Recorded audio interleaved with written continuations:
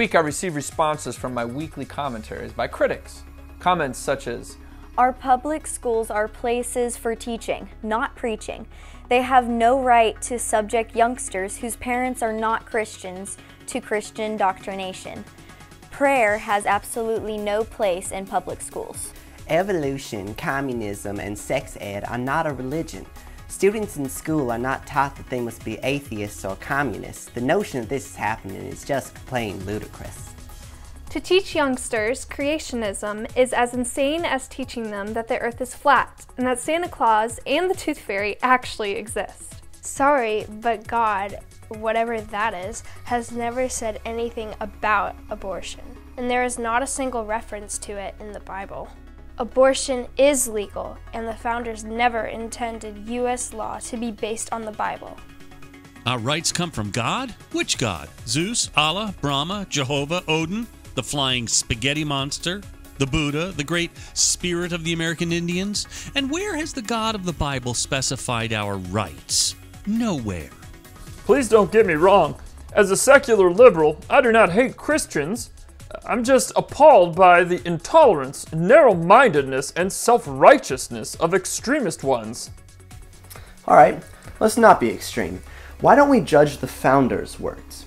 Noah Webster, named the Schoolmaster of America, who authored scores of school textbooks, including the famous dictionary that bears his name, asserted, "The Christian religion is the most important and one of the first things that children under a free government ought to be instructed." Webster again declared, "The moral principles and precepts contained in the Scriptures ought to form the basis of all our civil constitutions and laws. All of the miseries and evils which men suffer from, vice, crime, ambition, injustice, oppression, slavery, and war, proceed from the despising or neglecting the precepts contained in the Bible." Signer of the Declaration and president of Princeton University, John Witherspoon declared, "Whosoever is an avowed enemy of God, I hesitate not to call him an enemy to his country."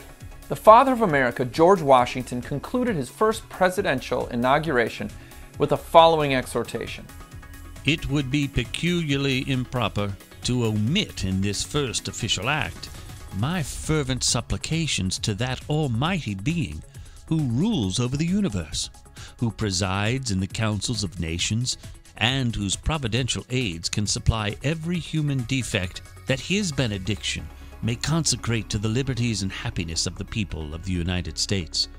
No people can be bound to acknowledge and adore the invisible hand which conducts the affairs of men more than the people of the United States. Every step by which they have advanced to the character of an independent nation seems to have been distinguished by some token of providential agency." In conclusion, I would like to exhort my detractors with one more statement by George Washington. You do well to wish to learn our arts and our ways of life, and above all, the religion of Jesus Christ. These will make you a greater and happier people than you are. This is Jake MacAulay and Dominic MacAulay with the Institute on the Constitution, bringing you the American View.